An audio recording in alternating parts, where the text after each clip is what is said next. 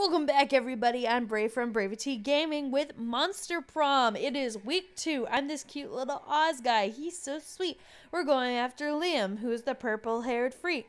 And he's a nerd. I don't know why I keep calling him a freak, but we love him. It's fine. Alright, so, our stats are doing, they're doing alright. I think I'm gonna up my creativity, so I have to go to the auditorium. So let's go. That day, while rehearsing for the class play, you aren't especially good nor inspired. For once it seems you aren't getting that classic creativity boost from the auditorium. But afterwards, while talking to your classmates, you're having trouble conveying your point in a discussion, so you decide to convey it through music. You start singing, and suddenly everyone else joins you in a kick-ass musical number. It's so amazing that the people with whom you are arguing totally get your point and change their minds once the song is over. You gain +2 creativity. I love it. Oh man, it's like High School Musical or really any musical where it's just like you bust into song and people just know what's going on. It's both maddeningly insane and amazing at the same time. Against the unexpected, you spot Scott and Liam engaged in what seems to be an intense conversation. They seem so into it that you can't resist the urge to ask them what's going on. We're discussing this recent novel, Two Lights. It isn't a novel, it's a rad movie with lots of cool dudes with amazing abs. Well, it's actually based on a novel, and it's anything but rad. It's cultural trash. But I decided to like it ironically. See, the thing is, there's this human girl with 2 guys who like her, but the guys are part of 2 enemy human races. The weird shirtless humans and the mysterious deep-looking giving humans. And it seems those types of humans can't stand each other. Oh, and the deep-look giving humans shine in the sunlight. Did you know that's actually a lesser-known trait of some humans? Yeah, the albino, really fucking white people like myself. One time I was working on it on a painting, and my hand accidentally moved into the sunlight, and like the canvas lit up. Ever since I've been trying to get a better tan. The thing is, the next movie will be released soon, and we're super hyped. Ironically.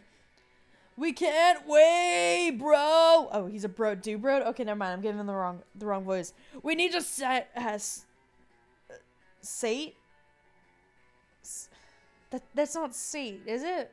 We need to sate our hunger for 2 lights. This is your opportunity to show these 2 you're well versed when it comes to sating their urges. Wink, wink. Go for it. Let's cosplay. Let's go shirtless, or we should write a nuanced play based on it. Totally not fanfiction. Honestly, this is what Liam's gonna want, so let's go. Oh, I see. A nuanced yes, involving the characters of 2 lights, throwing a new light over their fears and desires. Over their abs! Yes, sure. With an unexpected twist that will elevate the strengths of the original OVR. Something subtle yet powerful. Something like the rival humans ditching the girl and fucking each other's brains out. Yes, I like that. It's artistic! Because of reasons. I love it. They're gonna do it on stage, though? And if they're nude, that means more muscles and stuff! Yeah, bro, I like it!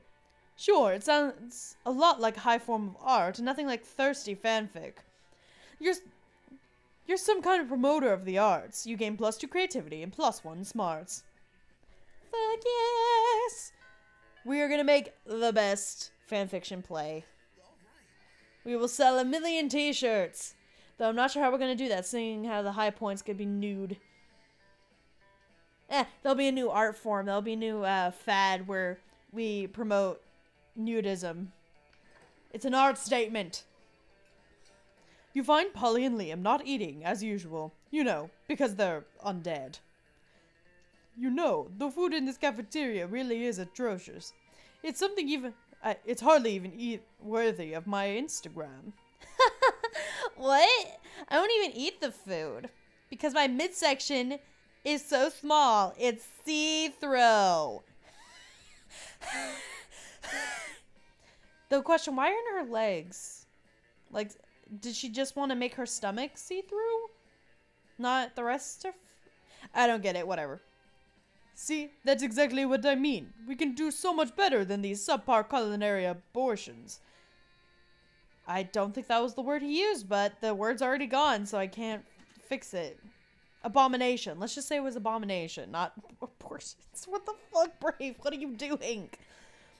Oh, I see what you mean. You mean the two of us should have a cook-off. What? No. Did you say something? I'm not listening because I'm so psyched about this cook-off. At this point, she looks insane. Like, look at that. At no point did I agree to. I've got a huge advantage, though, because I've cooked so many drugs. Oh, you think you've got the advantage, huh? I've been alive for centuries of culinary history. It's on. The two of them dash into the kitchen, ignoring all rules of law, school, and common decency as they commence cooking. Two celebrity chef judges appear to critique the challengers. I think they're both equally horrible, says the cruel British judge. I think they're both equally marvelous, says the overly nice British judge. Both judges turn to you. What do you think, tiebreaker judge? Whose meal it truly is? The cat's pajamas. Yes, because the cat's pajamas is the measurement of which we hold ourselves. Liam's because I think the glass jar of fresh human blood really goes with the parsley he sprinkled on top, or Polly's because she literally just made a pair of pajamas for cats. Well, I really like this answer. I gotta go with my boo thing. But that's so funny! Fuck! Alright. Ha! In your face, Wolfgang suck! That would have been a better name for Scott. I'm not even a wolf! As a matter of fact, that would have been a better name for you! Oh, what? Because I'm a vampire? Whoa! That totally would make sense! No, I just meant because you suck. Well, this sucker just wowed the judges with my blood tartare. It's raw, organic, free-range blood, unethically sourced from a local, terrified human. Of course it is. And that parsley, farm to table. Or rather, farm to blood. I threw it in the blood. I like the color, especially it's known that... Actually, it's well known that nobody knows what parsley tastes like. And you preferably never will, because you're certainly not drinking it from any of that concoction. You tell Liam his prize for winning the cook-off is eating lunch alone with you. Yay? I guess?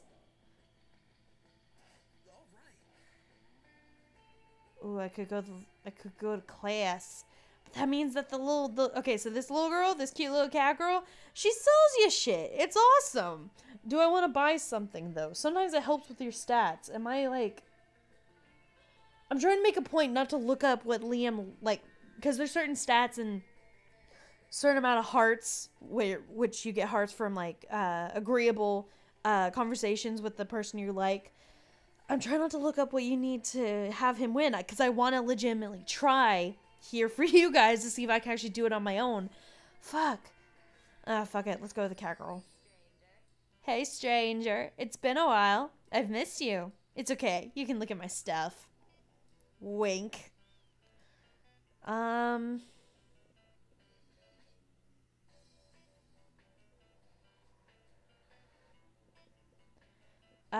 This would help with Liam a lot, because I think it would be for smarts, which my smarts isn't bad.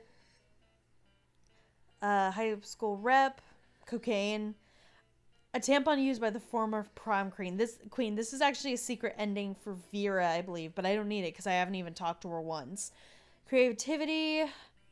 A sexy fake Latin accent.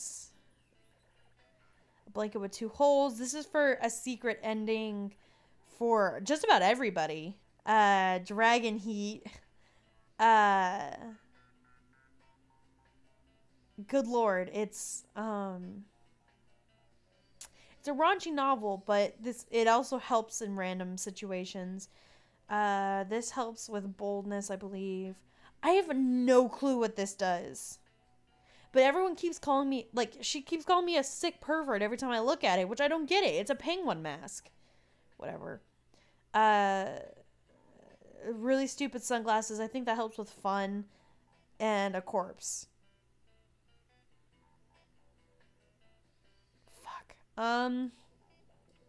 Guess I'll get the book. Yeah, it is for smarts. Sweet. Boom. I just went from 9 to 14. Yay. Didn't get to interact with Liam, though. I'm actually going to cut this short and try to have 1 week for 1 video. Yeah, we're slowly winning Liam's heart, I hope, please. Lord knows, this game is actually kind of difficult. Because you gotta think about it. You don't usually have to think about dating sims, like, as hard as you have to do this. Oh, good lord. Because, like, in other dating sims, you're like, oh, clearly this is the right answer. Like, oh, this girl likes cute things. Oh my gosh, I have to choose between a knife, a cupcake, or a napkin. Like, I wonder what I should buy her. It's clearly the napkin. Have you seen the shit on her face? You need to wipe that shit off. Anyways, I hope you have a wonderful day, and I'll see you guys next time. Brave out.